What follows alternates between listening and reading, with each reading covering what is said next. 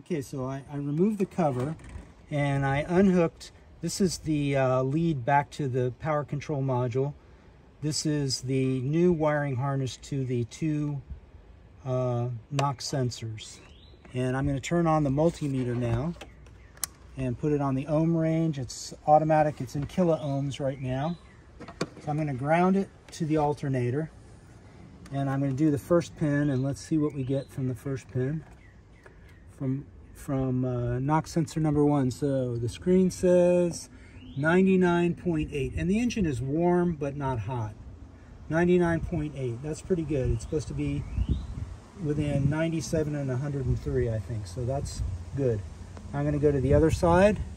So the other side says, it's waiting to read, 99.9. So these sensors are AC Delco from West Hanley Chevrolet, and they read pretty good. They read right within the spec, at least in terms of the resistance. Next, I'm going to check the, see if they actually detect the sound of knocking when I tap on the exhaust manifold with a cold chisel and a ball peen hammer.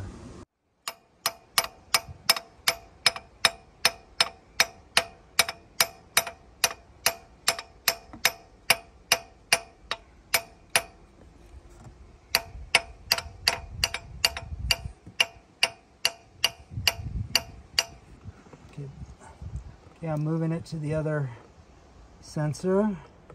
I don't know which is the back one and which is the forward one.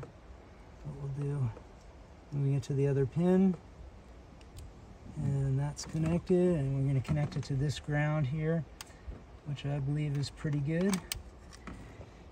And we'll tap it again and see if we get a waveform on this one.